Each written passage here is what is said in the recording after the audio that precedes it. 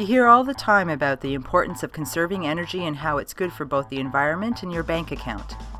Increasing the amount of insulation in your home can help you save on energy bills and can qualify you for provincial and federal government eco-energy grants.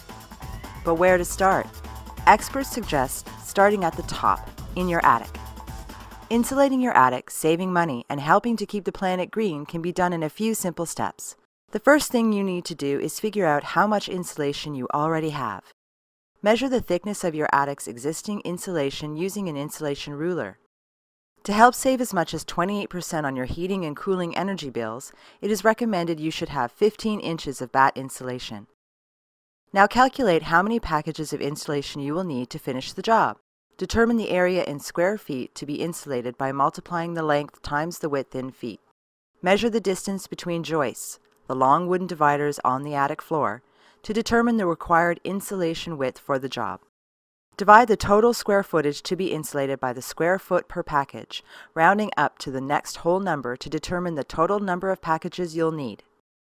Remember to always work safely when insulating. Wear the right protective gear: long sleeve shirt and pants, work gloves, work boots, approved safety glasses, and a disposable dust mask. Light up your workspace so that you can see properly, and leave the bundles of insulation intact, opening only one at a time. Start at the outer edges of the attic and work your way into the center, placing batts perpendicular to the joists. For proper ventilation, install ready-to-use raft-hour mate vents between roof rafters. This will provide unrestricted airflow through the soffits into the attic, reducing the risk of condensation. When insulating around electric wiring or plumbing, split the batt and fit it around the wire or pipe. Also be sure to keep insulation at least 75 millimeters away from metal chimneys, gas water heater flues, or other heat-producing devices. And that's all it takes to save you money on your energy bills. Not to mention you will help reduce greenhouse gases by a half ton per year, year after year.